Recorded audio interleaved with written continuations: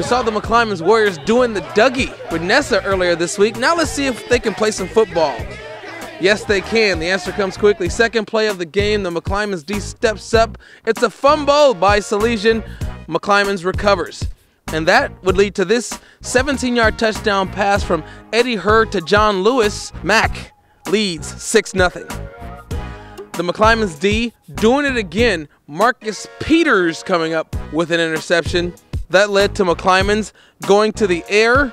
Hurd, screen pass to his running back Ernest Marshall. Marshall is going to cover 26 yards. Another McClymonds touchdown. 2-point conversion good. Mack has a 14-0 lead. Move it to the second quarter. More Hurd to Marshall. This time they got a 15-yard hookup. It's 20-0. The Mack attack is pulling away, but Salesian refuses to quit. With 1 minute and 4 seconds left in the second quarter, Ika Woolsey has a QB sneak.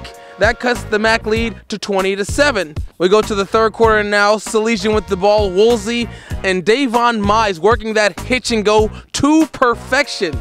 Is going to cover 30 yards. Now the deficit is just 20-14. Salesian would have multiple opportunities to score in the fourth quarter, but the McClymonds defense steps up and hangs on for a big 20-14 victory.